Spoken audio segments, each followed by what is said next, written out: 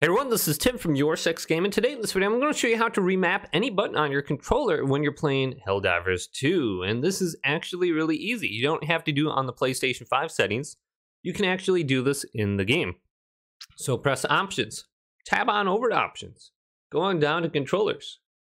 Then right at the top, right here is Change Bindings. Usually it says like Controller Remap or something like that, but under here it's called Bindings. So just select Bindings.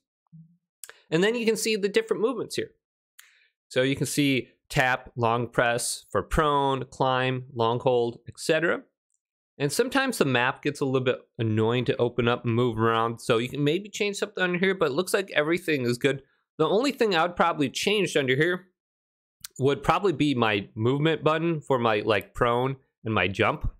So I'd probably put my prone maybe to like right thumbstick. So do we have anything for right thumbstick? So I can duck with that. And let's go on down. R3. Do I see? I don't think I remember pressing R3 for anything. Maybe to zoom in, actually. So you'd have to zoom in with that. But I like crouching with my R3 button or jumping with that, but there is no jump in this game. But hopefully this video did indeed help you out. If it did, leave it a big thumbs up. And subscribe to my channel down below for more tech videos coming up next on YourSixTech.